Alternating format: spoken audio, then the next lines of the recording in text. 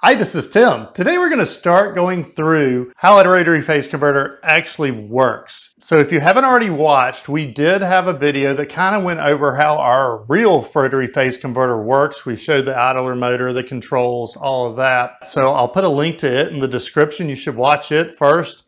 Also, we have a great video on how to run a three-phase motor with a VFD. It's also got a beautiful shaper at the end of it. You ought to watch it just for it, if anything. I'll put a link to it in the description also.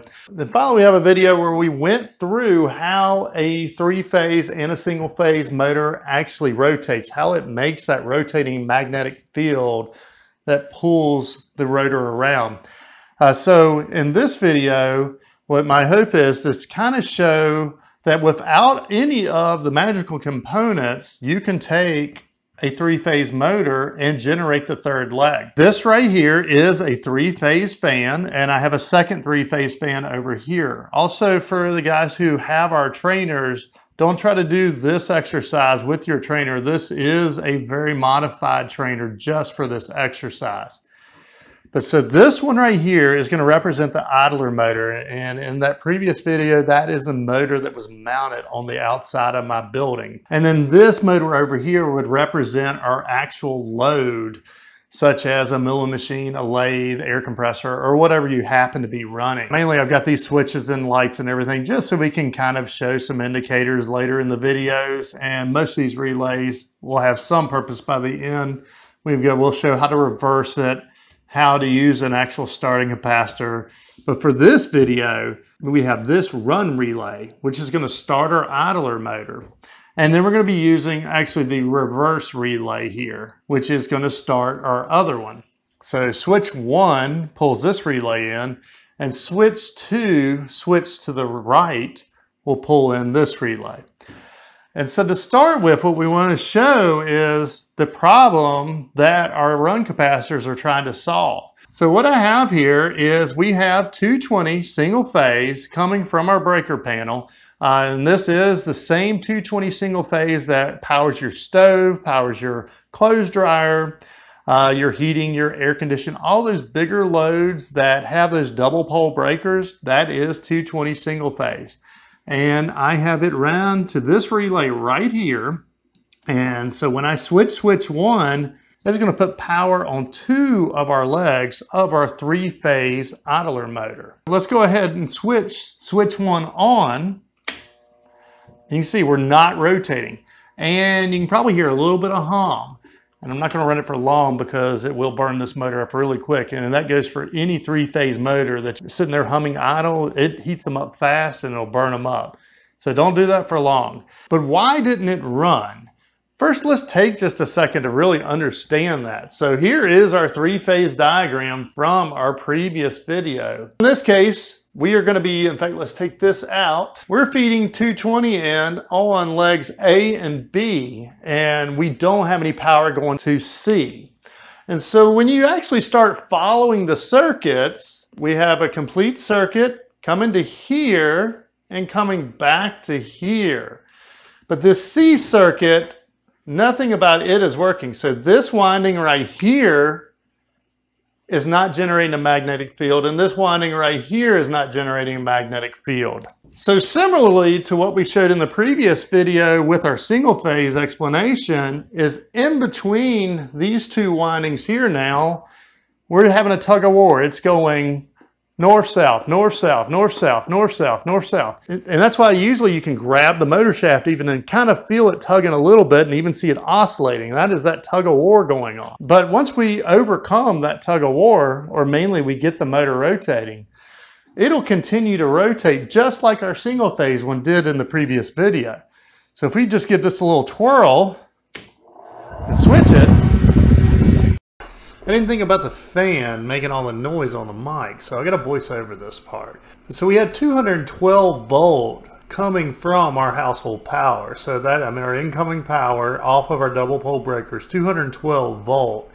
And then right now we're generating 323 volts on our B to C and A to C measurements, which are based off of that artificial ghost leg. Now that is just because there is no load connected to that third leg. if there's any load connected to it, which I'm getting ready to do in a second, then you'll see it drop down to more like what you see with the phase converter that doesn't have run capacitors on it.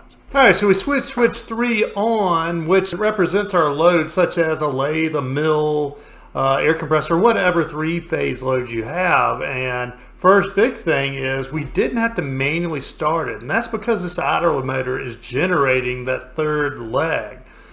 The other thing is, note how our A to C and B to C voltages, which are those voltages based off of that ghost leg, are now down. Now we're showing the same 212 volts, which is coming off the pole.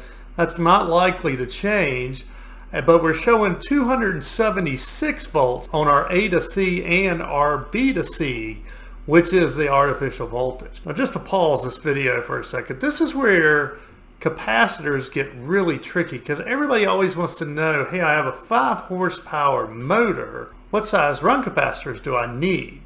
And it's not that easy. One, because different motors are built different ways. And just like you just saw there, the voltage went down when we added this load. Well, the voltage is probably going to change some more when you add another load. You really have to have your setup running before you can determine what run capacitors you need. All right, let's hit play on this video again.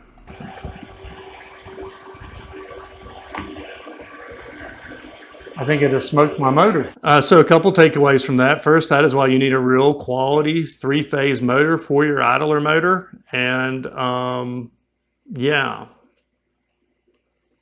So what happened there? I guarantee you we got super hot. We are scalding hot. And the reason is this really isn't designed to do this. Kind of makes me wonder how we're going to do the rest of this video. I can't be going through motors like this. But we did get to see the main things I wanted you to see in this. So we started this motor manually, and that got it rotating, and that's what your starting capacitor on a rotary phase converter does. But we had 212 volt, which is our line power, and we had 277. I think that's what it was. Now that's not 277 as in 480. That is a phase imbalance, and that is what your run capacitors are for. So the start capacitor would be to get that motor spinning. The run capacitors would be to balance that. And I may have to drag a bigger motor in here to do that. I kind of liked this one because it was quiet and you could see everything. Thank you to our Patreon supporters who now obviously bought this fan motor for me. If you'd like to learn more about being a Patreon supporter so we can burn up more parts, see the link in the description. Till next time. All right, so some of my good news is I went ahead and took this thing apart and found out there's nothing wrong with this motor. It has a thermal switch in it, and this is really not a good idler. But I think it is a really good setup for us to really learn how the capacitors and everything work. But I've already taken it down for the day, so we're not going to continue on. So that's still going to be the end of the video, and we'll come back and talk about start capacitors for getting the idler motor running, and run capacitors for balancing those phases where we had, what, 218, 277, 277. To get them closer to like 240, 240, 240.